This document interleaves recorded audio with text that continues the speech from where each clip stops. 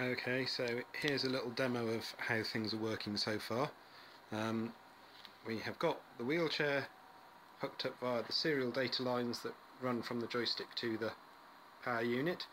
That then goes in turn to the RS485 port on this little row board RB100 board, into which we have got plugged over here and then there a Microsoft Sidewinder joystick.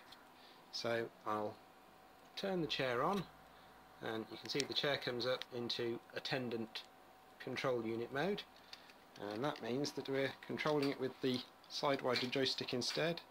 So we can go forward a bit and left and right and back a bit, and in fact I'll just do it for the sake of comfort.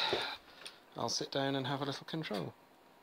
Here we go, back, and obviously I can't go too far because I'm still tethered by crocodile clips, but there we go,